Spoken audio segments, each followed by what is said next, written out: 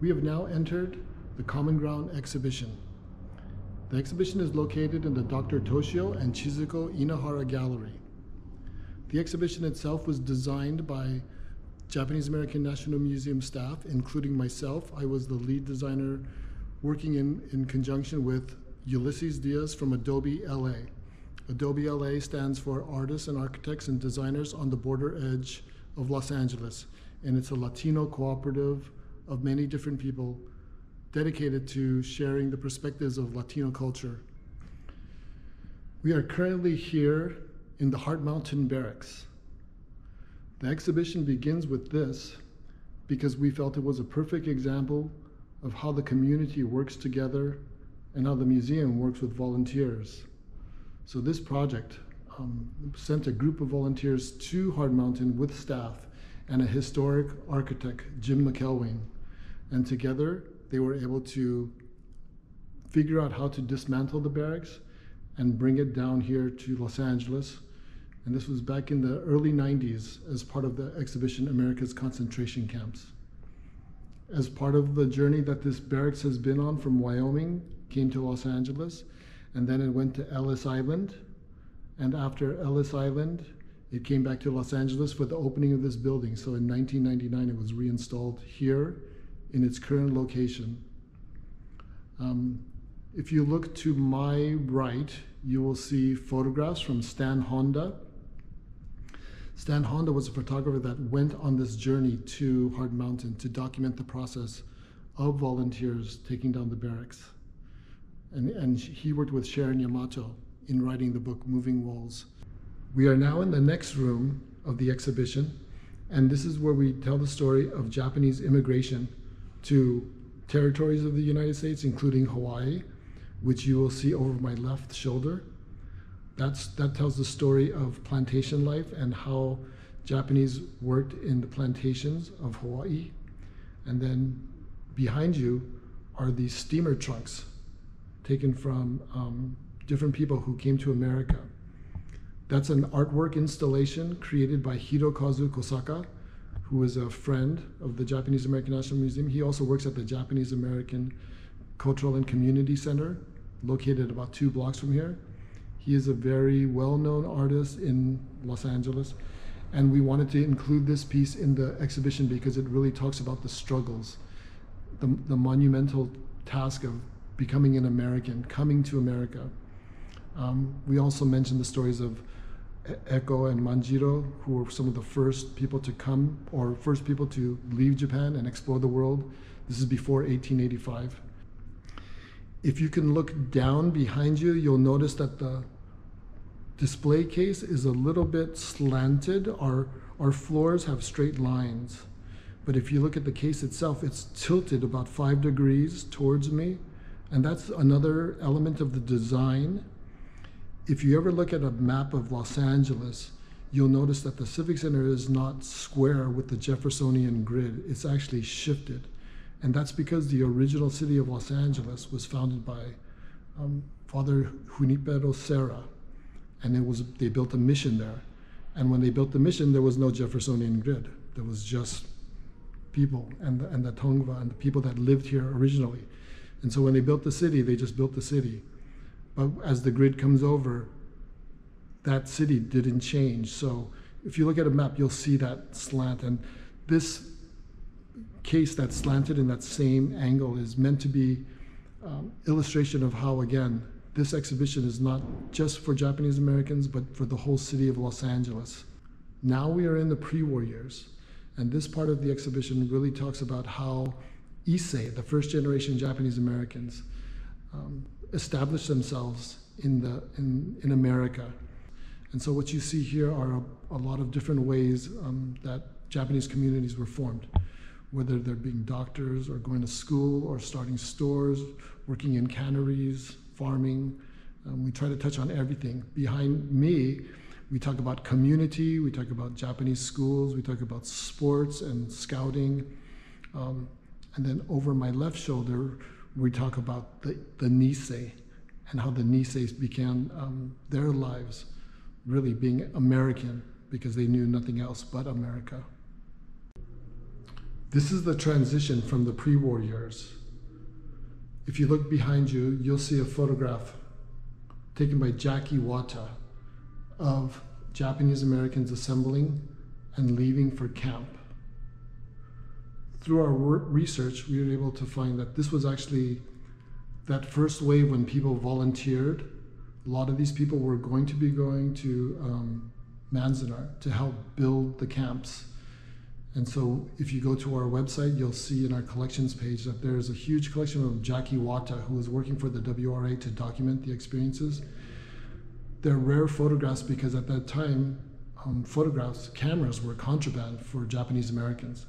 And so for him to be able to carry that camera along with him and capture these images of the building of camp were very important. We are now in the Ray and Susie Miyamoto Gallery, and behind you, you'll see a montage of photos of exclusion, Japanese Americans being forced to leave their homes.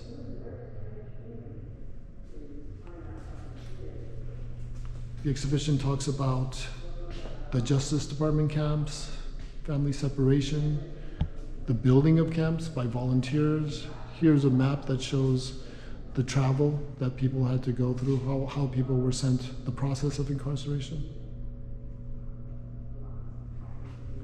Here are more pictures of camp, including some propaganda on the very bottom, showing how people were given these images to show them how camp was okay.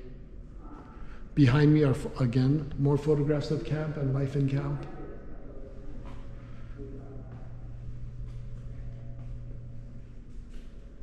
Here we talk about Hawaii and the Triple V, people leaving for camp, the establishment of the 100th.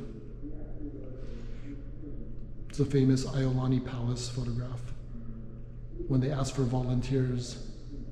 Right now we're in the center of the war room years. If you look down behind you, you will see a work by Christine Yuki Aono. She is a visual artist, and what she did was she visited every camp and she took dirt from the camps, and then she workshopped with different people to secure artifacts from each camp. And what she did was make an installation of this called Relics from Camp.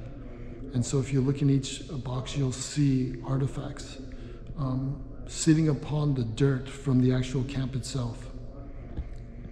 As you know, this is a museum, and so museums have very strict rules about how they allow works to be, or what kind of materials can be put into galleries.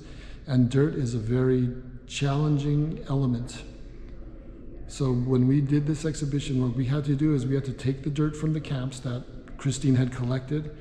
We had to put them into an oven and bake them at a very high temperature.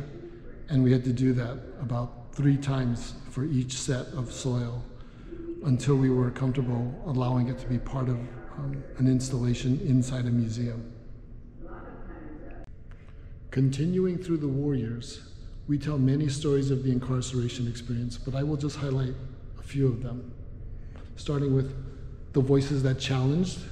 Here we talk about the stories of Mitsue Endo, Gordon Hitobayashi, Fred Korematsu, and Min Yasui. We also talk about voices of resistance with Frank Gemi and the Heart Mountain Resistors. We also talk a little bit about Tule Lake and the segregation camp there. This is a very complex story. Oftentimes it's reduced to the no-no boys, but it's not. It's much more, and I would recommend that people go to the Tule Lake Committee website and see their resources and look at the vast histories of people who were incarcerated at Tule Lake. It was really one of those situations that was a very unfortunate one. They even had a jail within a jail. They created this high security camp. Many families felt very, it was a very difficult time for many families at that camp. So again, I would definitely go to the Tule Lake Committee's website. And then we talk about the voices of friendship. Miss Breed, Ralph Lazo, Wayne Collins was attorney for the ACLU, and John Burns, the governor of Hawaii.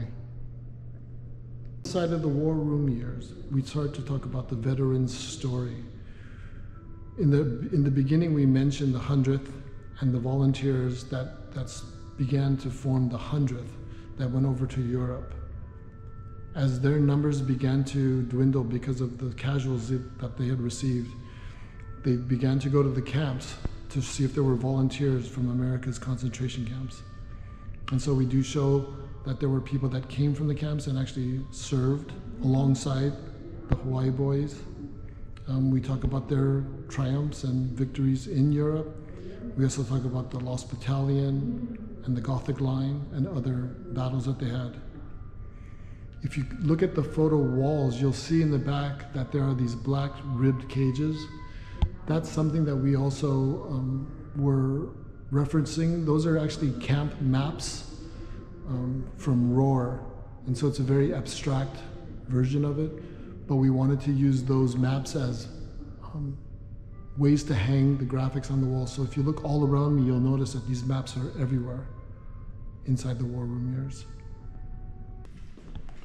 We are now in the resettlement years. Here we talk about how individuals resettled after the war, sometimes before the war even ended. A lot of the younger people or people who were able to find jobs back east would often resettle in places like Chicago, Seabrook, New Jersey, New York, Philadelphia, Atlanta. And so we tell a lot of those stories here. We talk about the Democratic Revolution, how a lot of Japanese Americans now felt it imperative that they participate in democracy so that they can shape the future. And the artwork inside this gallery that we're going to be looking at is the Manzanar models created by Bob Hasarika. I don't know if Bob Hasarika would call this an artwork, but we treat it as an artwork because it's so beautifully made. Bob Hasarika was an engineer that worked for Mattel Corporation, and he actually designed a lot of their toys. But he was also born in camp, and this was something that, a story that he wanted to ensure was told to future generations. I think his story is important because if you ever met Bob, he was a very timid and quiet person, even though he was a Green Beret. But this was his way of telling and sharing the story by building these meticulous models. And in sharing these, he was able to bring about the conversation of camp experience to all people. And so those are some of the elements that we use to design the exhibition Common Ground. I hope that if you're in LA anytime soon, please stop by and visit and learn more about the Japanese American experience.